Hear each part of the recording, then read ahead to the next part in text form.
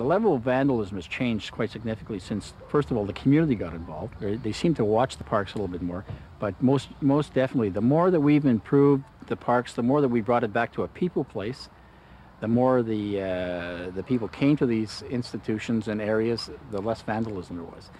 It's quite conceivable that certainly savings in terms of reduced vandalism, greater pride in the environment, stewardship by the public who do everything from pick up the litter that might be left along a trail or in a natural area, reduction in undertaking mowing or other routine operations will save in the long-term money. Once the project's knit together, the trees coalesce, the canopy provides the required shade, and we get a complete coverage of ground forbs on the ground, one can expect long-term maintenance savings. This has been the most exciting thing I've been involved in my life, and it's partly because it is so holistic. If we have people with the project who feel in their heart that what they should be doing is working with the natural environment and bringing it to the children and the families in this neighborhood, then we try everything we can to make that possible for them. The site's successful because of the community.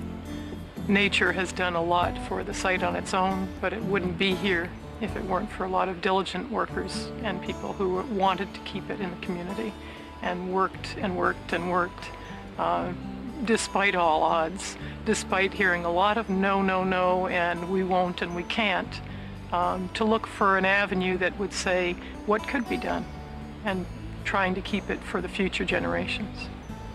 I think it's understood that naturalized landscapes are low maintenance and therefore low cost landscapes. People understand that naturalized landscapes are very popular with the public, very compatible with passive forms of recreation like birdwatching, hiking, cycling, rollerblading. And I think people too have come to the realization that naturalization is really green infrastructure that is as vital to our urban areas as hard infrastructure, things like sewers and roads and telecommunications and so on. This is something that everybody can do. Gardening is an enormous issue for everyone these days, it seems. So changing the way you maintain your own landscape is the first step to participating in this movement of putting nature back into cities.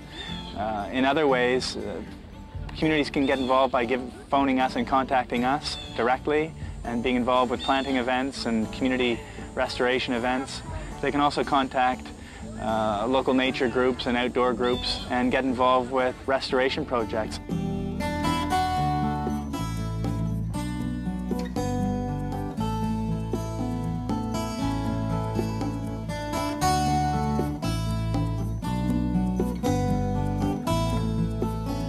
If you'd like to get involved or initiate a community project, check out our website at www.evergreen.ca or call us at 416-596-1495.